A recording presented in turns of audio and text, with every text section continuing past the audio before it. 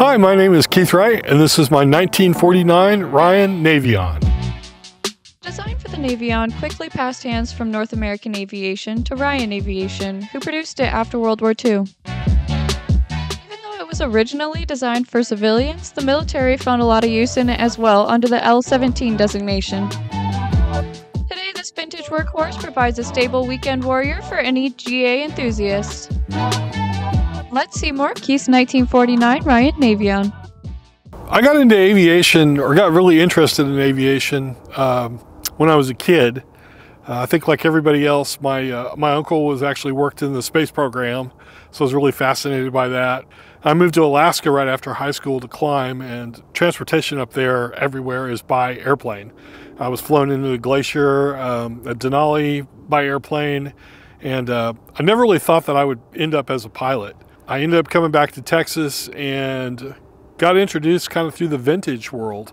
Was introduced to a guy who had a Beech Stagger Wing and a collection of vintage airplanes, and just fell in love. Got some rides in that, decided I wanted to get my pilot's license, and proceeded from there. Like a lot of people, it took a while in the beginning, saving up money to take lessons when I could. And when I realized at some point I wanted to get a little more serious about it, I ended up buying an airplane before I finished my private.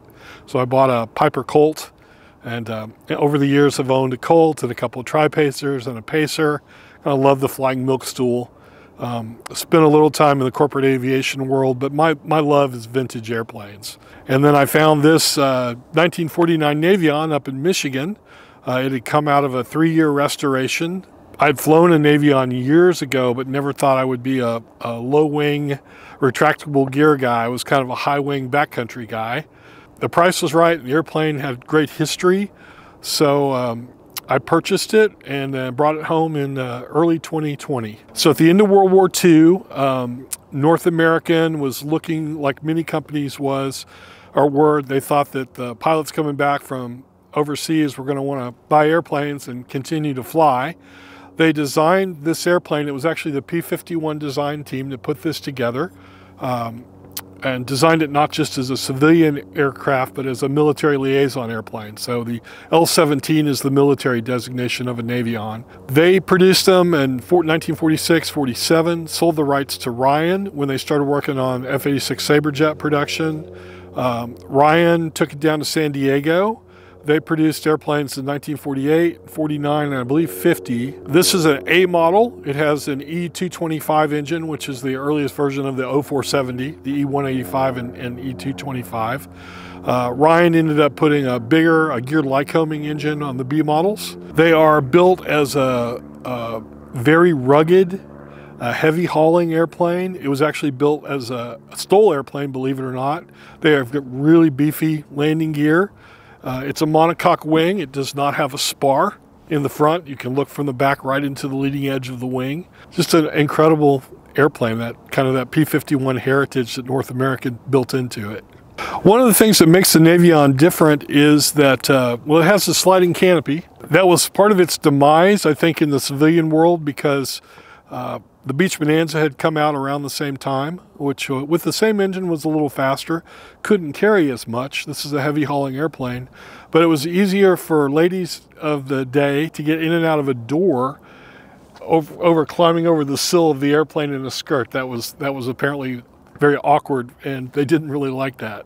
But there is a photograph out there of a Navion in Alaska with the canopy completely removed and a full-sized refrigerator strapped into the back of it upright, being flown into a remote cabin.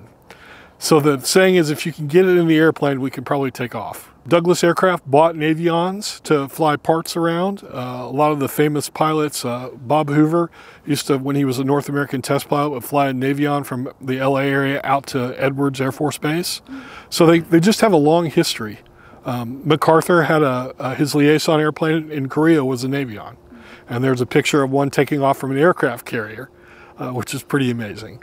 So this Navion cruises at about 140 to 150 miles an hour. It's got a big fat wing, so it's not as fast as, say, the Bonanza, but can carry quite a load. It's a true 4-place airplane. She stalls with flaps down around 54 miles an hour. So you can really get them into a real short field and get them out pretty quick. You can get them back off the ground in less than 800 feet in the right conditions. So it's pretty amazing for as big of an airplane as it is. She has about a 900-pound useful load. This particular airplane carries 60 gallons of fuel, 40 in the main tanks, and then 20 in an aux tank under the back seat. I plan for about 13 gallons an hour with the E225. I can get it down to 11 if I give up a little speed and pull it back if I've got a good tailwind. Interesting thing about this too is it has a pressure carburetor, which kind of acts as single stage fuel injection. So it's not like a normal carburetor. Like fuel injection, it pulls the fuel it needs, and then what it doesn't use, it puts back in the main tank.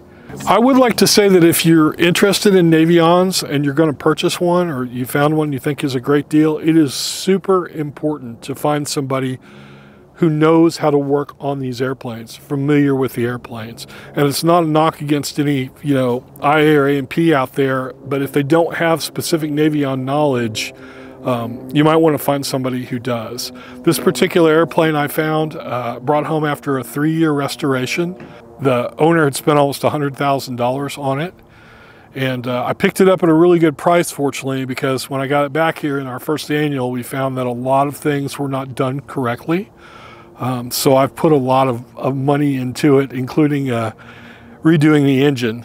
So I would like to thank my IA, who's kept me in the air, and his name is Matt Jackson. Incredible guy. He's the Navion guy. Fortunately, he is now here in Texas instead of California. But he and his crew have done a great job in keeping this airplane in the air for me. Perfect. You ready to go fly? I am. Let's do it.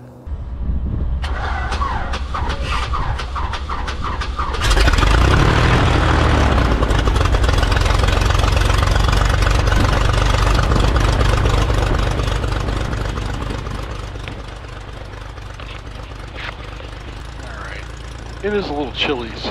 I'll make sure my hair is not in it. There you go. I'll quiet us down a bit too. I'm just going to let some oil temp build before we taxi. So I'm going to go ahead and cycle the flaps up.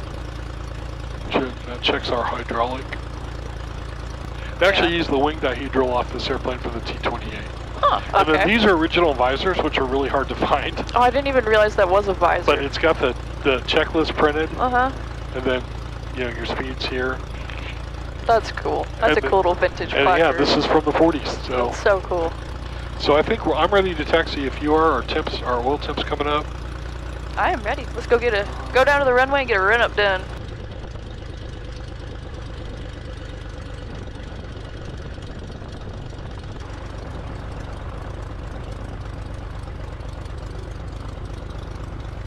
Alrighty, run-up time. Run-up time. So we're going to bring this up.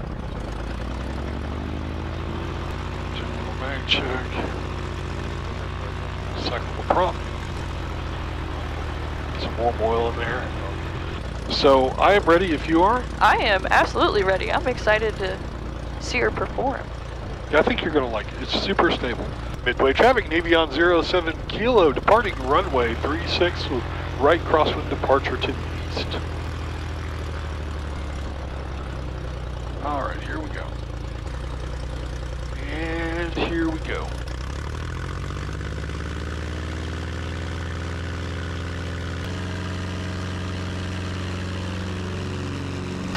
Midway. Positive rate. You're up. Wow. I mean, you couldn't even tell we just had almost a direct crosswind. This thing was so stable. It's really stable. Midway traffic, Navion 07 Kilo, right crosswind departure to the east, midway. All right, and we're out of here. So we're going to pull back, manifold pressure, and then we're going to bring the prop back just a little bit. Okay. Let her accelerate. So what are your cruise settings usually then for RPM and manifold? I keep the manifold pressure between 24 and 25. Okay. Obviously the higher we are, the more right. throttle I've got in. But I'll pull the RPMs back to around 24. That's the other my other complaint about the panel layout is you're in the pilot seat, you're looking at all these gauges obliquely. Yeah. At an angle, so it's like, what does that really say? Right, you're getting that parallax views. I say even from this side, it's right in front of me, but it's down so low that with it being set back in the panel, your gauges, it almost blocks just a little bit of it. Right. And it's still, I feel like, you happen to move your eyes so much. I would rather it be like in my upper right or upper left. Oh, that's a little bumpy. Vulture. I see him. Hey, I'm not complaining. You know what it's like in the summer around here. Oh man. As we speed up here, she likes to fly on what they call the step, so a little bit nose down. I was just thinking about that. I feel like I pitched down a little bit. Right, and if you're not in that attitude, if you're in what you would think of as a normal attitude, then you look down and you're climbing. Right. And she likes to climb anyway. Like sometimes I'll be set up in cruise and realize, I just gained a few hundred feet because she's wanting to climb. Before you know it, you glance down and go, oopsies. The sight picture reminds me a lot of the Grumman. Yeah. Out of what I have in my repertoire to compare it to, how it sits up higher and it kind of has that nose down attitude feel during that cruise. And then also, if you look around, like the visibility in this thing is just amazing. It really is. I could imagine how one of these with just a plexiglass canopy would be amazing. One of the other things I like about it is we are sitting so far forward that you can still see down in front of the wing. Right. You don't have a very big blind spot there. You really don't. That was one of the selling points for me. I remembered that from flying the Navion before. It's like, you do have good visibility on the ground. It does disappear underneath your wing. Yep. But it's not like some other airplanes where I've flown where you literally can't see anything. Right, where you're literally sitting in the middle of the wing. You're sitting on top of it, Plenty of visibility. I can see anything I'd want to see. It's real easy to lean forward and see above us as well, too, which is nice. We have a potential conflict. On your side? My side? Should be high. Oh, got in sight. Right over top. Got it. Cool. That is, I will say this, it's the one thing I do like about ADSB, but I think the thing people have to remember is not all airplanes have electrical systems. If you're a vintage person, you're flying around in something that you've hand propped, you're not going to show up, and I think too many people get reliant on looking for that for traffic. We have ground speed right now of 154. Heck yeah. What are the winds like up here? I don't think it's that bad. We're at about 145 airspeed. Oh, cool. This is pretty calm up here. This is Lake Waxahachie. Oh, nice. A little hazy today, but not bad. Oh, not too bad at all. There is, if you look down the creek coming up in front of us here. Yeah. You see there's an old railroad trestle. Oh. That's on that was the MKT line, which the Katy Trail in Dallas is named for that. Huh. That is so cool. As you're pointing this out, just to circle back, it is so cool how much visibility I have. Like, I'm still watching this bridge go by us, and it's right under us. Would you like to fly her? Sure. I'll try it. Tell me whenever you've got her. All right, I got controls. Airplane is yours. I got the airplane. All right, we'll see if I lose our altitude on us here. Feel free to trim. Cool, got it. I'm going to say, taking the airplane from you trimmed out like this, I mean, it's not even the smoothest day in the world, and this thing is just holding altitude, super stable. You can see there, it's got that positive stability. When I let go and that wing kind of drops with the thermal, it comes right back up like it's supposed to. That's awesome. Yeah, and then also you're benefiting from that flight interconnect a little bit too. Right. Which, I'll tell you what, on a long cross country, and I've done a 4.5 hour leg in this thing, when I needed to just rest my feet, and up at altitude with a nice tailwind, doing a ground speed of like 180 miles an hour, and it's smooth. It's so comfortable to fly. It's such a stable platform. It makes a great IFR platform. Yeah. The saying is in the Navion community, you've seen one Navion, you've seen one Navion. That's interesting, yeah. You could have an E185, an E225, an O470, an IO470, an IO520, or an IO550 in these things these days. That's crazy. Somebody even put an IO720 in one once. That's crazy. You know, the big engine makes it performs like nothing else. Right, I imagine. It's amazing. All right, we just crossed over 45. Okay. Should I turn back? No, we're fine. Okay.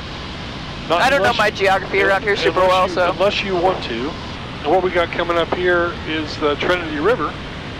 Okay. That comes out of downtown. Right. Then out here, and something a lot of people don't know is they tried to make the Trinity River navigable at one point from the coast up to Dallas.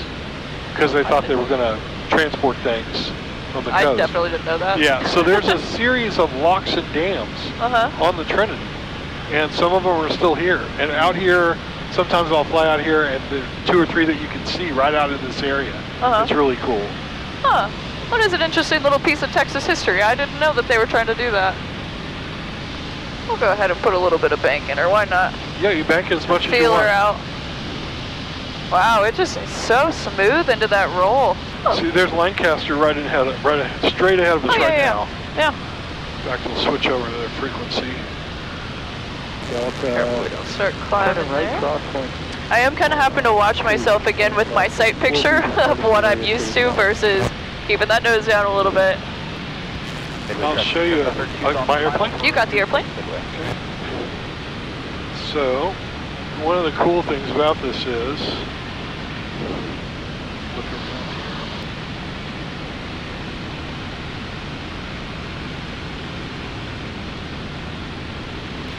Feel that? Wow. It's so incredibly stable in this turn though. And then you roll it right out.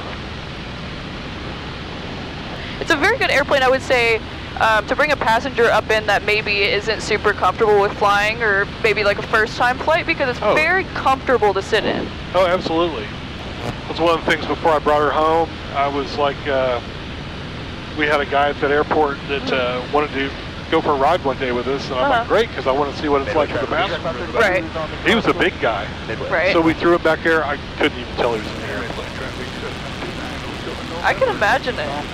So what do you, I know this is just a VFR airplane and it's a hobby. What do you usually do? Just like a weekend cruiser? Any places in particular that are your favorites to go to? Or honestly, part of the reason I bought this particular aircraft was as a cross-country machine. It's a great cross-country platform. And as a wildlife photographer, I spend a lot of time in Montana and Wyoming. I specialize in photographing grizzlies. I do wolves too. Actually coyotes up there. One of my favorite animals is coyote. And so one of the reasons for buying this was to have a platform to be able to take me and all my photo equipment on a much shorter trip to get to Montana and Wyoming than driving. Right. So I should be able, you know, in a perfect world, get up to like Cody, Wyoming in about 7 hours or so. Well, that's not too bad at all. I'm excited to see some landing capabilities out of it. You want to maybe show us off a short field landing? Yeah, we'll do that. Midway traffic, Navion 07 Kilo, 3 miles to the east. Crossing midfield, center left downwind, runway 36, full stop midway. So I'll start slowing down here a little bit. Dropping down. I tend to cross midfield a little higher than pattern altitude. Right. Go ahead and richen the mixture up here. Start bringing our prop back in. Power off. Okay, we're pattern altitude. Neutralize this descent. Midway traffic, Navion 07 Kilo over midfield, entering left downwind runway 36, full stop midway.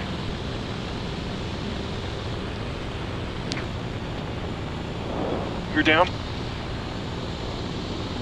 Oh, I can feel the pedals hop a little bit. Yeah, and they're already locked. That's crazy. That was like that. All right, what we're going to do is bring in a little bit of flaps. Midway traffic, Navion 07 Kilo, turning left base, runway 36, full stop midway. And midway traffic, Navion 07 Kilo, circling short final, runway 36 midway. Here we go.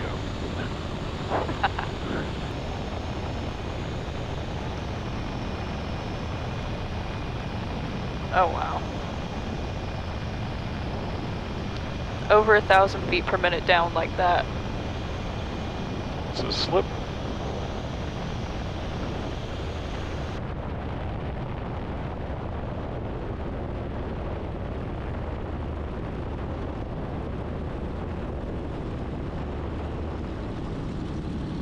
A little bit of a crosswind. There we go. She's down. Now I could get on the brakes and stop her really fast. But I don't like to get on the brakes on this. Okay. Well, that was awesome. What a sweet airplane. Thank you for showing it off and tell me about its history and all that. Let me fly it. That was awesome. My pleasure.